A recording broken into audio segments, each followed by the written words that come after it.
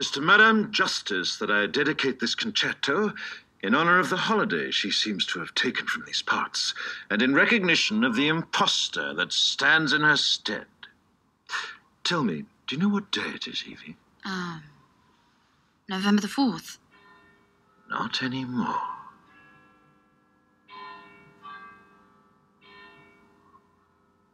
Remember, remember the 5th of November, the gunpowder, treason, and plot. I know of no reason why the gunpowder treason should ever be forgot. First, the overture. Yes, the strings. Listen carefully, can you hear it? Now the brass. I can hear it.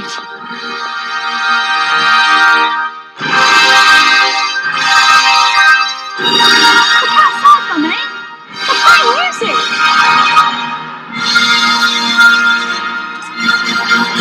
How did you do that? Wait, here comes the crescendo.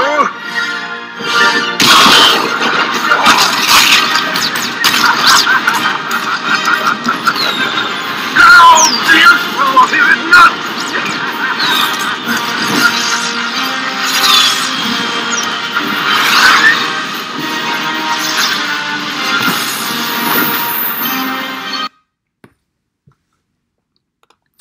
All right, shalom, shalom. It's your brother Kasha Kwala coming back at you with another It is to lesson. Madame Justice. Giving all glory, honor, and praises to Yahweh by Hashem, Yahweh Shai by Hashem Hakwadash.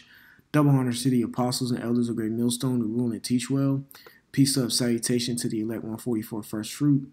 All right, so I just started this lesson out with this quick video from V from Vendetta. It was remember the 5th of November. Okay, so we all know what's going to happen on November 3rd, which is the election that's coming up on Tuesday.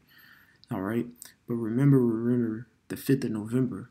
The 5th is after the 3rd in this case, and, you know, where we're living right now, you know, the time we're living now. We're all curious of what the aftermath of November 3rd is going to bring.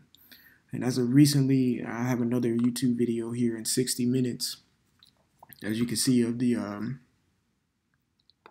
title of it. It says, Inside the Far-Right Militias Preparing for the Election's Aftermath. Right, because people are on edge about this, about Biden and Trump thing.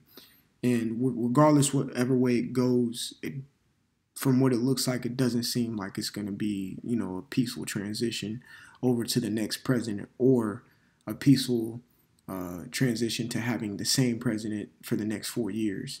Okay, so another reason I brought out V for Vendetta is because this movie here, a lot of the things that took place in this movie is taking place now. In this movie, it was in the middle of a pandemic. Also, you had civil unrest. That's another thing I want to get into today. And Yahweh Shai spoke about civil unrest pretty much in the scripts, which I'm going to get in Matthew, the 24th chapter. But there is another little part in here that I wanted to show, just to right here. Okay, you see that government curfew. If y'all didn't notice that the first time watching the video in the very beginning, it says government curfew. Right, we already experienced one shutdown to where, you know, places were, you know, pretty much shut down. Companies, you know, couldn't pretty much open back up, but now there's going to be curfew that's going to be instilled and installed in this place coming soon. There will be and is going to be a second shutdown, hands down. Okay, even whatever Trump says, like, you know, he just tweeted today, I think, said Biden wants to shut the country down and put it on lockdown, but there will be no lockdown. That's bull, because the cases of coronavirus has been skyrocketing. It's higher than ever since it hit this place in America. Okay, and I don't know if the virus is real. The virus is real, but the numbers wise, I don't know if it's doing numbers like that. Very well may be, you see. But you can see right here in the V from Vendetta that a curfew was set in place by the government. All right, and you can see the civil unrest. The V for Vendetta dude, he was pretty much a vigilante, you know, wreaking havoc And you're going to have a lot of those individuals. And a lot of vigilantes nowadays is your local, yes, local militias, okay? Your local militias. I'm going to get into that 60-minute video, but first I want to get the scriptures at hand. Matthew 24 chapter real quick, okay? Because we're going to speak about the civil unrest that Yahushua was speaking about, okay? So it says Matthew 24:4, and Yahushua answered and said unto them, Salakia 24:3, and as he sat up on the Mount of Olives, the disciples came unto him privately, saying, Tell us, when shall these things be, and what shall be the sign of thy coming and of the end of the world? Right, the end of the world. Just see what that word world is in the Greek real quick. And it's aeon, which is age. Okay, when is it going to be the end of this age? And Esau, we're in Esau's age and rulership right now. There's going to be a new age to come, which a new aeon or eon, which is going to be the age where the Israelites rule. Okay, and that age is not going to age. Okay, so when is the next age? Is what they're asking. Verse 24, and Yahushua answered and said to them, Take heed that no man deceive you. Right. So don't be fooled or tricked. Okay? Deceit. Don't be fooled by deception, which is devilish. Okay? It says, For many shall come in my name, saying, I am Hamashiach, and shall deceive many. All right? And ye shall hear of wars and rumors of wars. Right. You should hear of wars and rumors of wars. Okay? We do hear of these wars and things of that nature going on. Overseas, Syria area, Gaza, Israel, Lebanon, okay? You see war games happening into the Mediterranean Sea and the China Sea, okay? You can see them happening in Afghanistan, Iran, and Iraq areas, okay? You can see Russia and China moving their chess pieces around to get in position to make, a concerted effort to make the best attack when it's time to. You can see these things happening. All right. It says, see that ye be not troubled. But as we see these things happening, we're not to be too flustered and, flabbergasted and discombobulated about the things that are going on in the earth. These things are supposed to happen. Remember, the disciples asked, what shall be the signs? The rumors of wars are the signs. So don't be troubled at the signs. Okay. Just be considerate of them, okay? Now we consider these things, and now we know Yahushua is very close to his return, okay? Even with this election, it's a sign, okay? All right? The division in America, it's a sign. Everything is pretty much a sign showing that Yahushua is coming back. The civil unrest is a sign as well. It says, for all these things must come to pass, but the end is not yet, right? These things have to come to pass. The rumors of wars, proxy wars, guerrilla warfare that's going on. People think we're not, the globe is not in war because they don't see a physical thing happening. But there's people being assassinated, people, puppet leaders being put up and, brought down and things of that nature. There's actual boots on ground, doing killings and things of that nature at the moment. People are so dumbfounded and blind to the fact of everything that they just think everything's fine and dandy. They just need to get through this pandemic and everything go back to normal, which is not the case. Nothing's going back to normal. Verse 7 says, For nation shall rise against nation and kingdom against kingdom, and there shall be famines and pestilence and earthquakes in diverse places. Correct. All right. So that is a form of civil unrest. Okay. When you said nation against nation, all right, kingdom against kingdom, ethnos against ethnos, or ethnicity against ethnicity. No, I'm not saying race wars, okay? Even though you do got some of these militia groups, you got these individuals called Proud Boys talking about what? Race riots and things of that nature. But there was one video I watched on militias. There's one Edomite, he was like, yo, this is not no black and white thing. He said, this is not no black and white thing. This is a left or right, pretty much a right or wrong thing that's going on. They don't give and it makes complete sense. Even the apostles have said it, it ain't gonna be no race riots. If there's a race riots, Esau would tear Jacob up because they got their blessing in full effect at the moment. Okay? They have their blessing in full effect. Okay? And they know how to use their weapons. They know how to, they know how to do these things. Okay? Just straight up. There's a race riot, Jake will get smothered. Pretty much. Let me see if I can find. I think I found it here. All right. Let's see here. All right. Let me pull this down here so y'all can see it. All right. I'm going to play this real quick. I think that's a possibility. I think it's probably a really close possibility. Could bring unrest. Are we talking civil war? Because people say civil war in these groups all the time. I think that's a possibility. I think it's probably a really close possibility. And though most people will try to make it a black and white thing, I don't think it's a black and white. I think it's a right and left thing. You see that? He said, came out the devil's mouth of his own, man. He's like, I don't think it's a black and white thing. I think it's a left or right. Either you with it or you're not. Okay? That's what this is. That's what this is turning into. You voted for Trump or you voted for Biden. That doesn't have nothing to do with race or color or anything of that nature. He said it straight up. He's like, it's a left or right thing. It's either you're with my philosophies or you're not. There we got to fight. We have an indifference there. There's a problem. Okay? Because I'll say this too. You do have quote unquote black militias. You have the new Black Panther movement or whatever that carry weapons and things of that nature. But you also have these regular old militias who actually are, have speckled members, meaning you got Puerto Ricans, blacks, whites, all that shit within their groups. Okay? Matter of fact, let me see if I can, let's see here. Right here, because this lady right here. Some of these white militia groups are racist. Well, some are, and some of the black groups are racist too. I don't vouch for either one of them. Southern Poverty Law Center has photos of UK and Confederate flags. Some people say that's racist. And take a look at that. Take a look at that. Brothers who watch this in my camp, where is she right now? Where is she? That is Stone Mountain. That's Stone Mountain, Georgia right there. I can picture it clearly.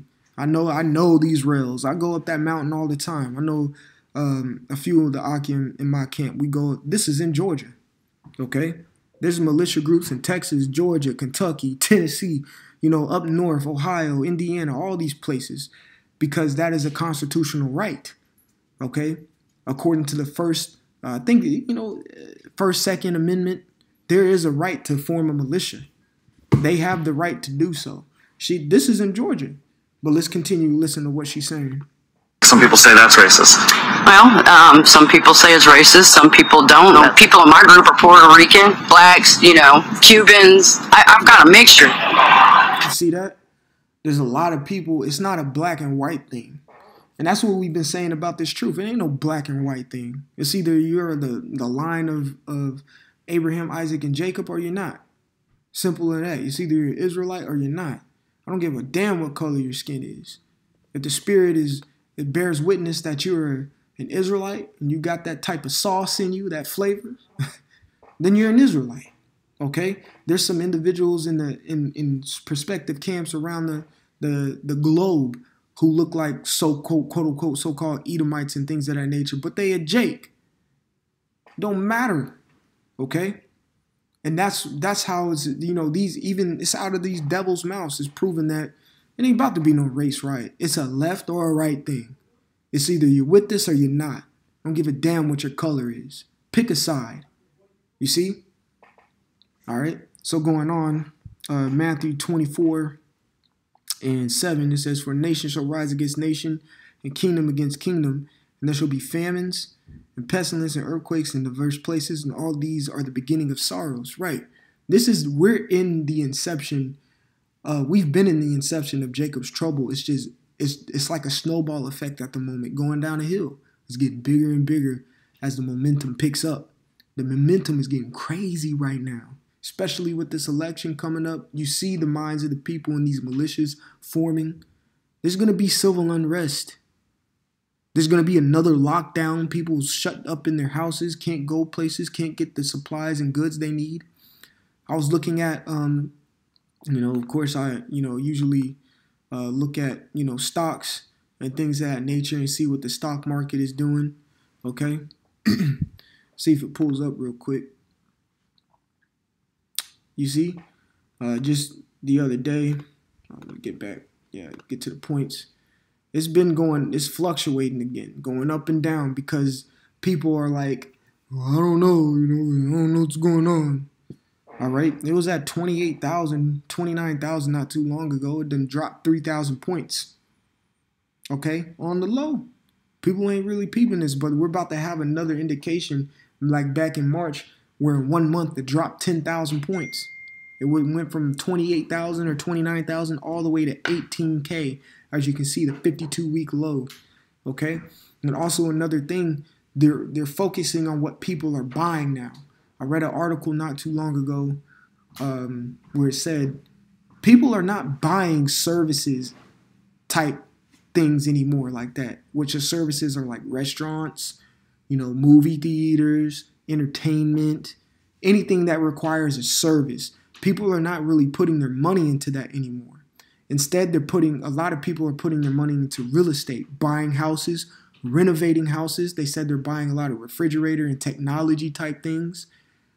And they're spending money on goods, okay, which is going to the grocery store, stocking up on waters, canned goods, and things of that nature.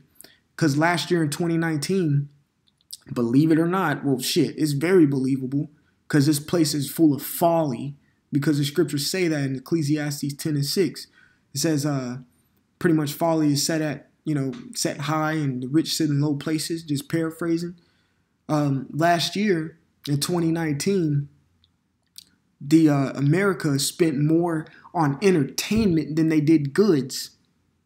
That's absolutely bonkers. They'd rather be entertained than have a good sufficient supply of food in their house. You can see the minds of these people, but all of a sudden shit is hitting the fan. Now their minds have changed dramatically. People are building basements, doomsday prepping, and things of that nature. It's too damn late. And shit, even if you're doomsday prepping for 10 years, it don't matter. Because all that doomsday prepping is going to be held up for an Elect 144 member in that day. You see? Okay? Let me exit out of here, and I'm going to play a little bit of this clip right here in 60 minutes, just to show you these militias are preparing for the aftermath of this election. I'm going to skip ahead a little bit. I don't want this to get too long. Under attack. Bang, bang. Who here believes that their rights are under attack? You ain't got How many no of you rights. guys were in the military?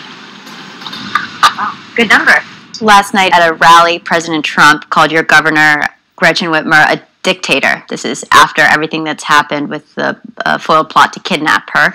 She tweeted, "This is exactly the rhetoric that has put me, my family, and other government officials' lives in danger while we try to save the lives of our fellow Americans. It needs to stop." I'm curious for your response.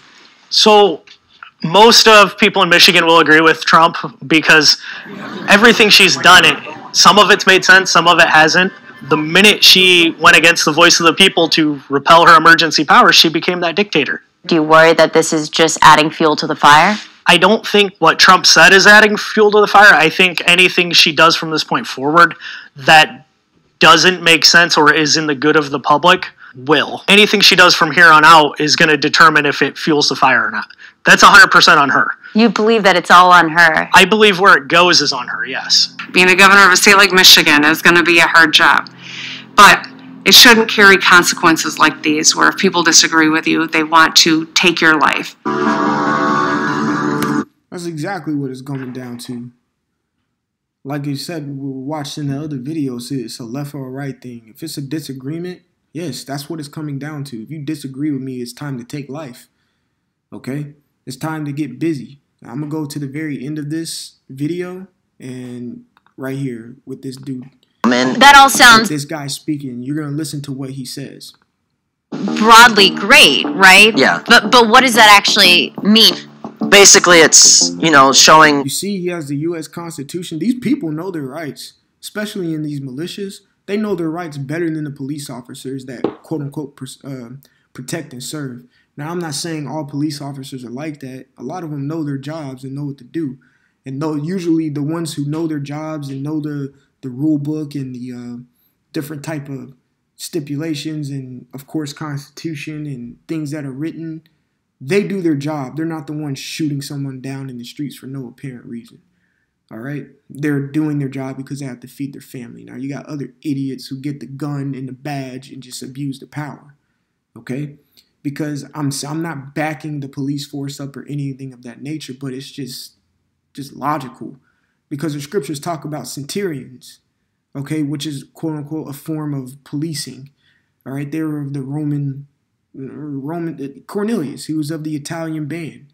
All right? Which is this is a sect of the Roman army. That's it. He was just doing his job. That's how he earned his living. Straight up. Okay? Not all cops are quote-unquote bad. They just get demonized of that nature because some of them do some stupid-ass shit. For, excuse my French, it's just true. A lot of these cops want to shoot Jake down. Okay? But you do have the select few who they just try and do their jobs and go home, man. They just want to see their fam. Okay? I'm going to continue playing. Trying to make a peaceful statement that, hey, government, we see what you're doing. We don't like it.